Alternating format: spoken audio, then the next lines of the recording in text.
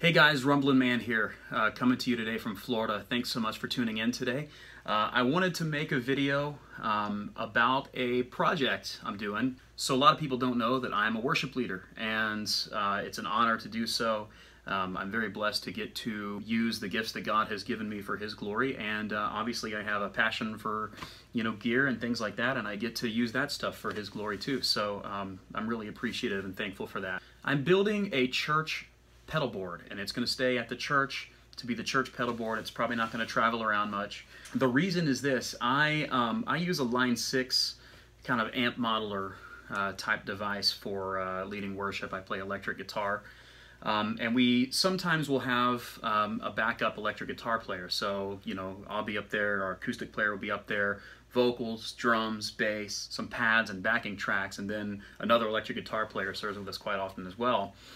And I saw another guy on YouTube, another worship leader, I can't think of which channel it was right now, but he kind of went through the reasons that they had a worship ministries pedal board. You want to make sure that you have something at your church that sounds good in case somebody comes along who can play but doesn't necessarily have good effects of their own. We actually at our church run everything direct. We don't do any live amps on stage. This is to control the sound because it's not a huge room, and we use, there's one acoustic guitar and then everything else is electric, in-ear monitors, so we're very blessed in that department. We've really been blessed to get to have those resources. So I wanted to put this together, and obviously I needed something on it that could do some sort of amplifier simulation, and we've got that.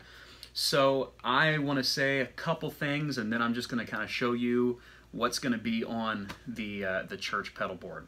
One thing is this: I didn't have a gigantic budget for this, and so I put this church pedal board together for right around $300, and that's everything that I got for it. I'm just going to kind of walk through and show you what things I got and why I got them. Probably the nicest pedal that I ordered is going to be the TC Electronic Sky Surfer Reverb.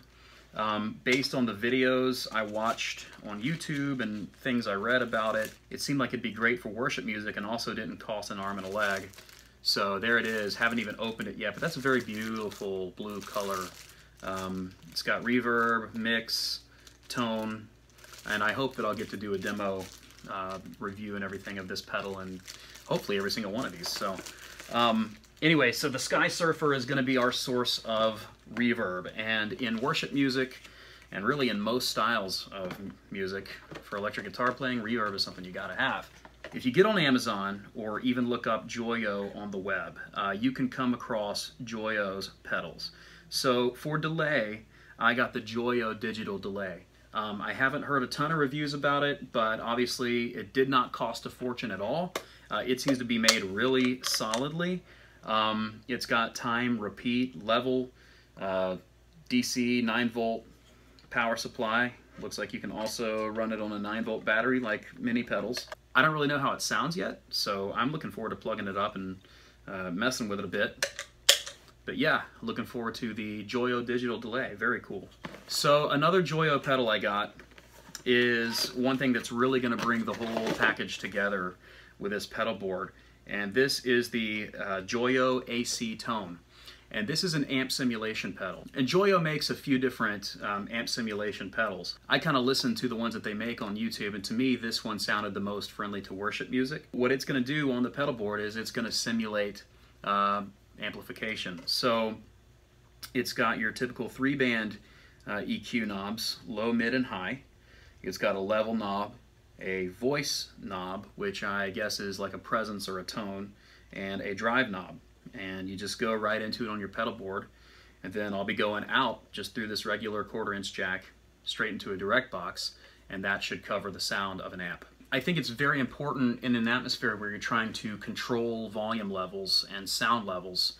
I think compression is very important on a pedal board like this, especially, we're going to have different guys potentially play through these pedals with different guitars and things, and so being able to compress it and make sure it has the sound that we're going for is going to be great. What I have here is, I looked around at compressors. What I actually went with is the Behringer CL9 compression pedal.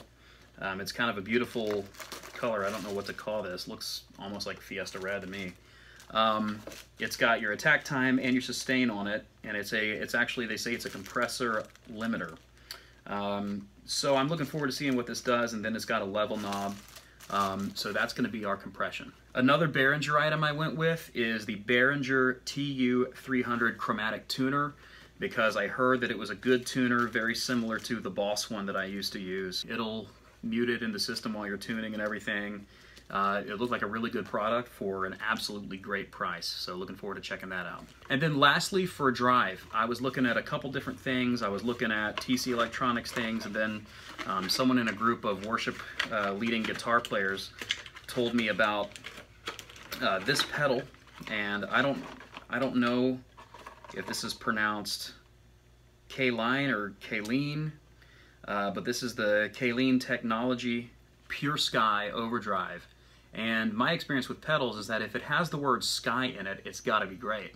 But I've actually heard that people have totally fallen in love with this drive pedal, so we're going to rely on it for our drive on this Worship Ministries pedal board. Another cool thing about the drive pedal here is that it came with its own power supply cable with a matching tip to it, which is pretty neat. Always appreciate little details like that. For the board itself, I went with a pedal board from Donner. It's not very big, so I'll have to angle some of these a certain way. So here's what I'm planning to do is, I'm planning to have the pedals that the guitar player himself probably won't use too much, which will be the amp simulator, compression, and reverb. I'll probably have those up here, and then the ones that he will be stepping on a lot, like the tuner, the drive, the delay, etc., probably have those down here on the lower side, and then have it neatly organized like that so that it won't be confusing no matter the player's skill level. Donner's power supply adapter, so we'll check that out, and hopefully that'll work great. For patch cables, I went Diodario Planet Waves because at the moment I'm really digging these cables. There are other cables out there that I'd like to try too, but I love Diodario Planet Waves cables. In fact, for the main cable for this setup, I went with a Diodario Planet Waves cable. This is a 15-footer, and I just think they're great cables, so that's what I went with. So anyway, that's everything that I got, and so episode 2, I guess, is going to be when I kind of have this thing put together and see how it goes. So, and also I do want to get some reviews going of these individual products if I can. So stay tuned for some upcoming pedal reviews and an upcoming video to show you how the Worship Ministries pedal board turns out. Anyway, God bless you guys, and thanks for watching. Subscribe to me on the internet or on YouTube, Rumblin Man, and go and like this video if you thought it was cool, if you think the products were cool. If you didn't think the products are cool, that's a bummer. Tell me why in the comments.